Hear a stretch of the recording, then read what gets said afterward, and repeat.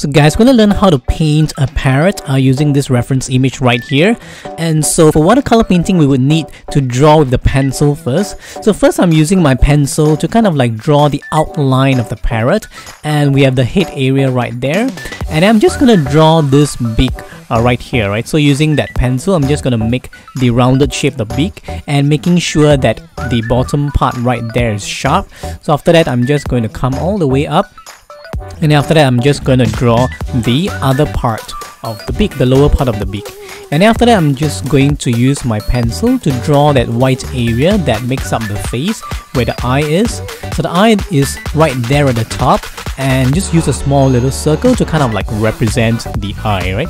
So just make sure that all the pencil marks are actually making up very accurately this reference image that you see right here, and as accurately as possible. Just try to draw in all the main lines. So we have these two lines that make up the body, one on the left and one on the right, and then we have this line, curved line, which makes up the wings. And then right now we are moving on to the claws. So these claws are actually holding on to this tree branch.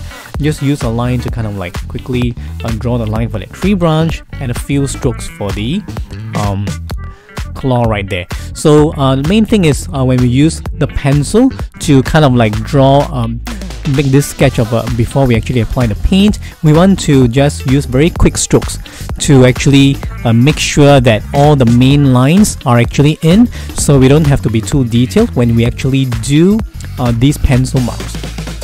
So after that, I'm just going to use my brush to start painting, right? So right there at the top, we have this red. So we have cadmium red, that very bright red that you see right there. And then when it's still wet, when the paint is still wet, I'm just gonna take my brush and dip some of the water so that my brush is wet, and I'm just gonna add some orange. Okay, right there at the bottom, that you can actually see right there. So we have all these, we have red, we have orange, and the thing is we need to have all these different colors so that you see that the colors become rich, because when we have red, we have orange, we have lighter reds, when we have darker reds. So all this will actually give rise to more interesting colors and more vibrant colors as well. So you can see right there, the area that is near to the beak is actually pretty dark. So I actually added some dark paint inside. So I actually prepared some black paint and just adding in from the container, and then I just combine that black area using that dark red, and also just using my brush to kind of like combine the red area with the dark area. So right there in the body, we see some of the dark strokes right in front. So that is because of the kind of shadows that are formed by the feathers. So therefore I just added some of the dark strokes that actually show the dark areas of the body. I'm just using some dark paint to kind of like combine with the reds to show that there are all these dark areas, darker reds.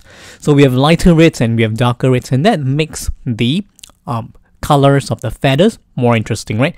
With all these darker reds that is now being combined with the lighter reds. So the best way to combine watercolors is to make sure that they're still wet. So we need to work pretty quickly, but don't worry if the colors dry up, you can still wet it again. So there's no issue if it's already dry. So you can just add another layer of paint on top. So right now I'm just combining the lighter reds with the darker reds that I just made, and just using my brush, I'm just combining all these different parts. So the thing is, when we have all these different colors, we can make sure that the paint concentration is higher, so that there is more paint and lesser water. And when this happens, you can see that there is this kind of feathery, furry kind of texture that makes up the parrot, right? With this darker reds right now, I'm just using some of the strokes to describe this area around the wings. So right there beside the wing, we have this black area, and so this dark area is actually done by these very quick strokes. So again, adding darker kind of paints on the stomach area, the tummy area of the parrot. So this area again is underneath the other wing. So we have this darker area, and I'm just using very quick strokes. So the thing about watercolor is good to actually have all these quick strokes that kind of like describe the thing that you're actually painting, and sometimes we don't have to be too detailed with the watercolor pen. But if you want to be detailed, that is possible as well. But for this demonstration, just using quick strokes to kind of demonstrate how we can do the feather textures of this parrot by combining different colors, right? So of course, again, we have all these different kinds of reds that are now being combined with the darks. So right now we have all these soft edges because they're combined when they're still wet. So again, using very quick strokes to kind of like show that all these feathers are actually coming together. Right, so using most of the reds. So right now, we see that the top of the parrot is actually made up of mostly reds, right? So again, combining all these colors when they're still wet. Okay, adding more red paint, this cadmium red paint. So this cadmium red paint is considered a bright red kind of color, and we have the darker red, which is called a quinacridone red, or it's called alizarin crimson.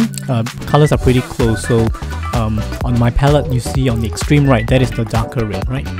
So again, we are going to add some of the orange red right there at the top of the wing, where you can actually see that the reds right there at the top is actually lighter as compared to the other reds, right?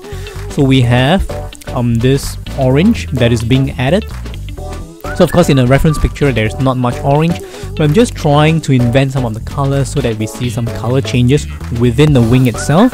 And then right there below we have these greens that are being added. So if you look at the wing from the reference image, we see that there is yellows, there is red, and there's also green, right? So this green is going to be added below the yellows. So we have this yellows that are being added, and this green is being added below that yellow, and it's kind of a darker green.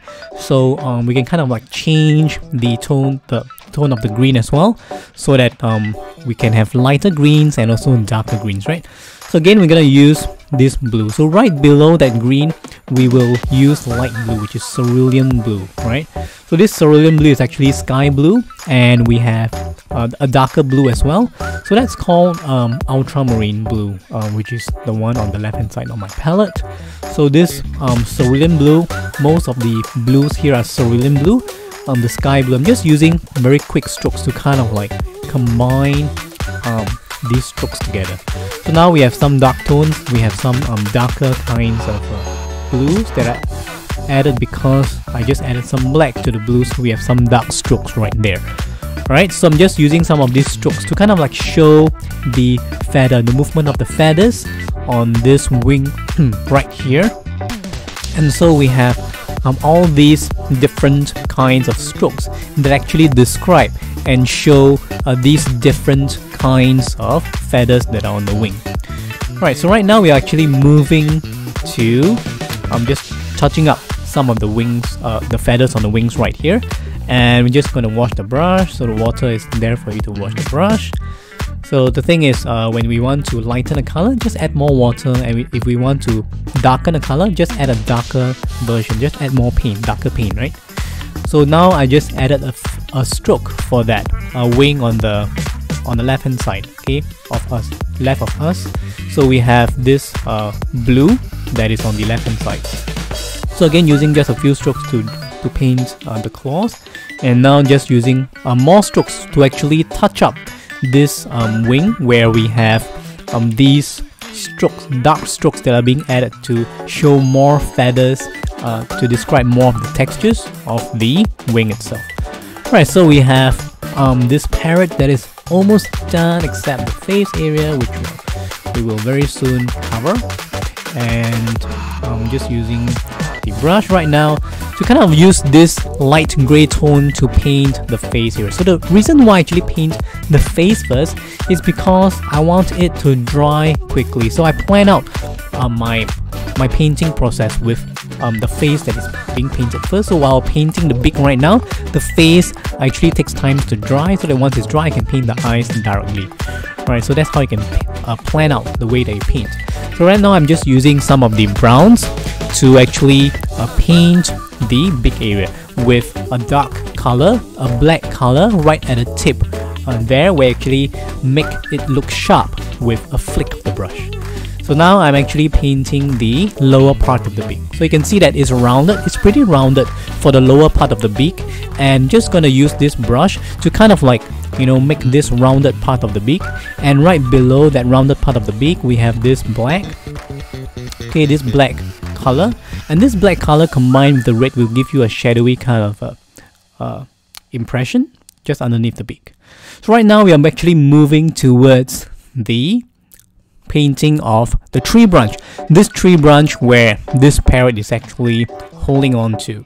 So we have this light brown, and this light brown is being painted, okay, on top of the black that we just did. So I'm going to use a very wet kind of texture, a very wet kind of brush strokes, but it can also be combined with a few dry brush strokes, dry brush techniques, and we're just gonna use all these different kinds of brush strokes to create all these different kinds of textures, right? So from the wing, we kind of like have all these dark strokes that are coming out. So the dark strokes can be pretty dry because there's more paint right there. So these dry brush strokes can be combined with the wet strokes that we just did on the left hand side. Right, so now we are combining the dry darker brush strokes with the wet brush strokes that we just made on the left hand side. So it combines pretty well in the middle right there. So we have this light brown and this burnt sienna that I'm using, which is the light brown, is actually combining pretty well just using very quick strokes. So this quick strokes is actually used to show the texture on the tree branch, where you have all these wood textures that is being depicted right now with all these lines. So these lines actually add more roughness to the textures, and that's another way that we can use watercolor brush strokes to actually depict all these dry and smooth kind of textures.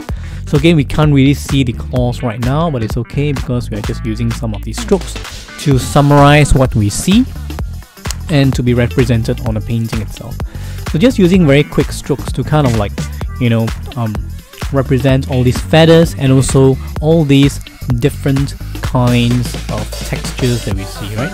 So very soon we are moving towards the end of the paintings. Right now we can use the brush to kind of like paint the eyes, because now the face area is almost fully dry. I'm just going to very quickly paint the eyes, so just a small dark area, and just make sure that it is pretty small. Okay, so just touching up on this area below the face. There are some patterns, there are some textures, so just use some gray tones to kind of like show the textures, and we're almost done with this painting. So very quickly, I'm just using some of the quick strokes to paint the outline, to add more feathers on top, and to actually make sure that we have all these different strokes that are being added, right? So that actually will form more feathers, and this will give rise to a complete parrot painting. Alright, so what have we learned from this demonstration? So the thing is, we need to have different reds, different colors to make up the body of the parrot, using all these different colors to represent the feathers, and also we would need to combine all these colors when it's still wet, and using strokes to describe the shadows, the feathers, and also different dry and wet techniques to describe the tree branch, and also of course using the brush to help us control so that we can paint the beak area and also the eye area and the face area. So that's the end of this demonstration. Hey everyone, thank you for watching my video, and I hope you have gained valuable insights from my tutorial. If you enjoyed my video, hit the like button, comment down below, and share my video. Do consider subscribing to my channel and hit the notification bell so you'll be notified when I post my next video. Do check out the links below for more information for my art, and I hope to see you in the next one.